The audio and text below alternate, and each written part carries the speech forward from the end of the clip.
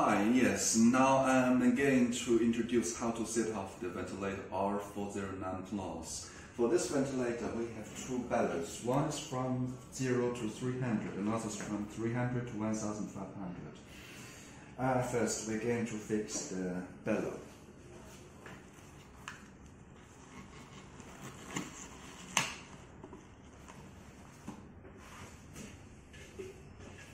With the dial facing the front side, we turn it to fix time. Okay, now I'm going to introduce how to set up the hoses at back side. First is the driving guides. The driving guides could be from an air compressor or oxygen tank. In this case, we use an oxygen tank as driving guides.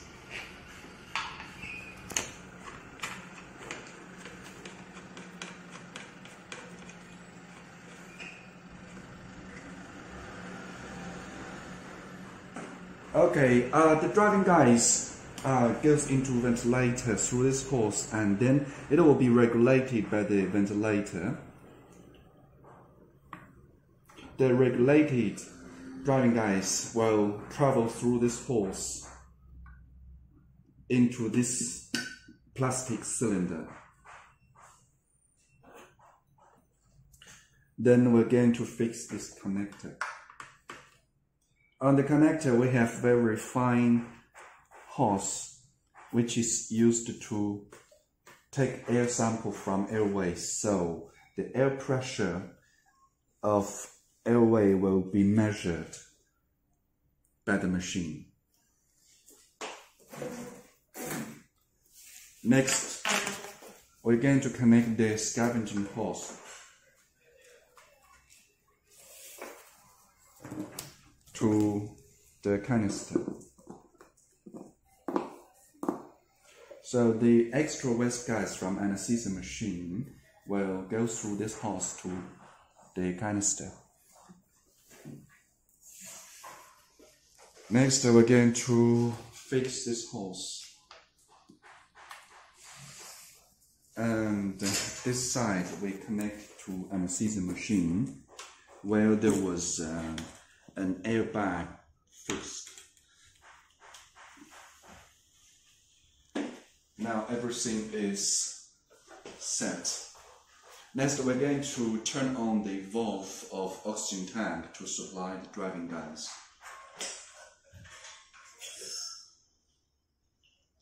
Okay. With the flow meter turned on, we can see the anesthesia gas will travel through this hose into ventilator and fill the black bellow inside.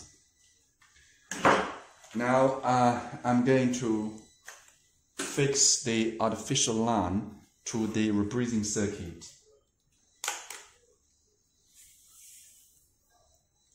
Okay, we turn on the ventilator now.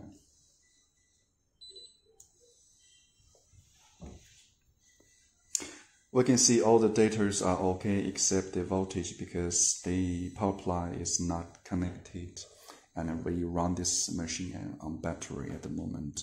Then we press the white knob to enter into the machine. We can see we have three parameters: respiration rate per minute, IE ratio, and peak inspiration pressure.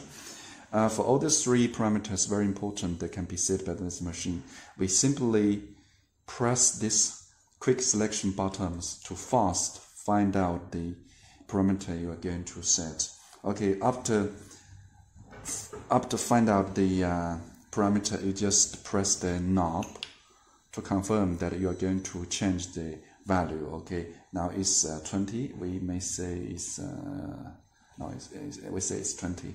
After set the value to the desired level, you just press the white knob to confirm the data. Okay, after all this data are fixed, we can run the machine now. We just press the button to run it, and it seems it's not moving because the tidal volume is not set. Okay, now we're going to set the tidal volume. When you turn the knob, is moving.